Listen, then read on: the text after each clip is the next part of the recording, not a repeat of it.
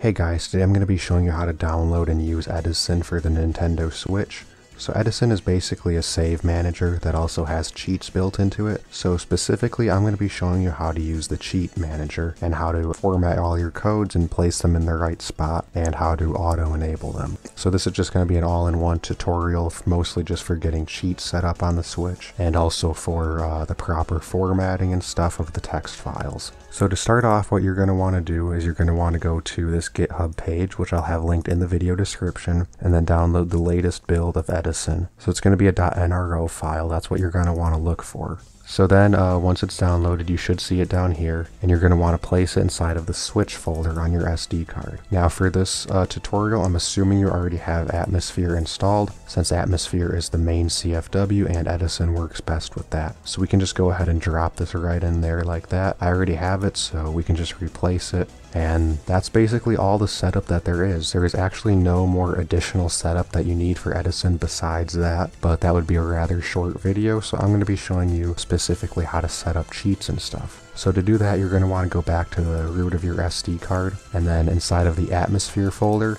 you should see a folder called Contents. And if you don't, then you might want to make one, because this is where all of the title IDs for the games that you're going to be cheating in go. The same guy who made EdiZon, as you can see, it's the same GitHub username. He has a compilation of all of these different cheats for different games. So you can find whatever you want, or if the codes that you want to use are not on here and they were just given you specifically, I'll be showing you how to set up and format all of the text files later in the video. So since this one's at the top, let's just do this one as an example. Right here you'll see the title ID, and then you'll see /cheats. So what you're going to want to do is just copy the title ID.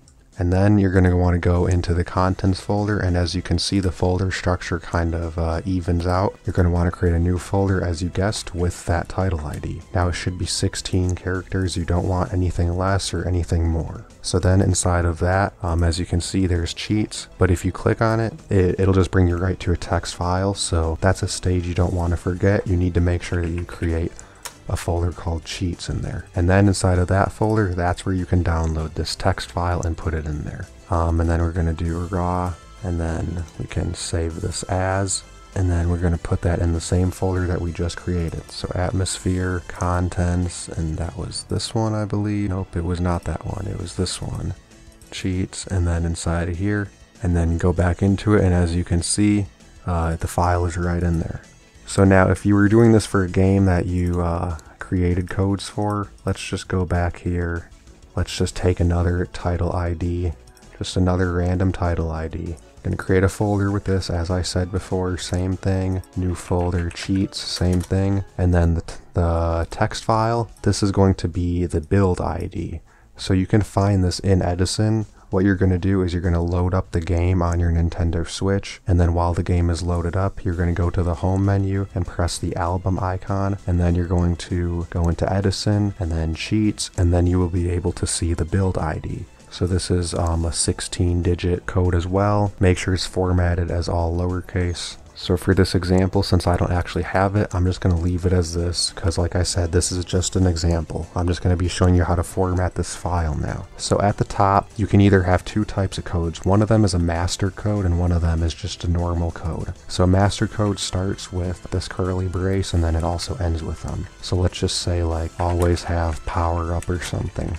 So this master code will always be enabled if you enable different cheats too, because that's basically what a master code is. It usually sets up the memory and stuff so that other codes can access it and use it the same way. Usually this is done so you don't have to repeat a lot of lines if you have codes that are very similar to each other. I've seen this used for item hacks and stuff on Mario Kart games. And then right here is where you would put the cheat.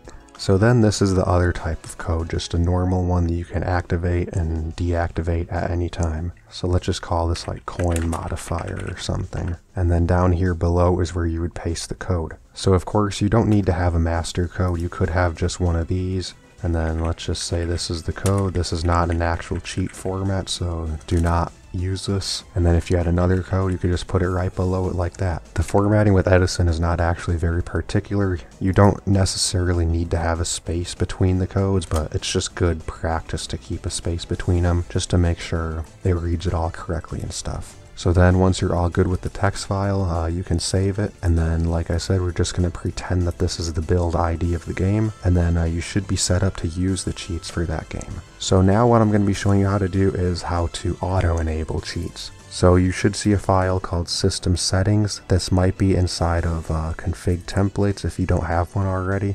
For the sake of accuracy, I'm going to delete that, and I'm going to go back into Config Templates, and I'm going to copy the same one over here. So you'll have one in here too, and now you should have one just inside of the Atmosphere folder. So this is an INI file. You can just edit it with Notepad. You don't need any advanced editors or anything. And then what you're going to look for is this line, DMNT cheats enabled by default. This will allow you to enable cheats by default if you change this to a 0. And then if you remove the note. And this specific, I guess, language that they're using, I wouldn't even really call it a language. This is the notation for a note. You can just leave it like this if you want to auto-enable cheats for any game. And then anytime you don't want it to happen, you can just comment it out again. Because, like I said, this is the notation for a comment or a note, whatever you want to call it. And then if you want them auto-enabled, just leave it like that. So this text file is all set up. So now if I was to go onto my Switch right now with all these files exactly how they are, I would be able to auto-load cheats for whichever games I have and I have set up already for. For example, I have them set up for Mario Maker. Let's see, is this Mario Maker? Nope, that's not Mario Maker. Is this Mario Maker? Yep, this is Mario Maker. So this is a code I made. So this will auto-enable since I have that atmosphere setting set up. And then if you want to disable it, don't get me wrong, auto-enable does not mean that you cannot disable it. You can still go into the EdiZon menu and disable it normally, but auto-enabling just means that you will not have to go into the menu every time you load up the game if you have a specific set of codes that you're going to always be loading up. So yeah, that's basically just an all